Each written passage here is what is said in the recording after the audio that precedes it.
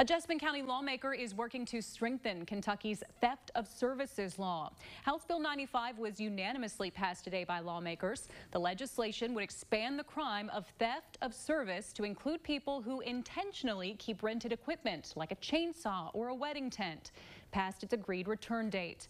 Representative Matt Lockett says businesses lose an estimated $2 million a year to this kind of theft.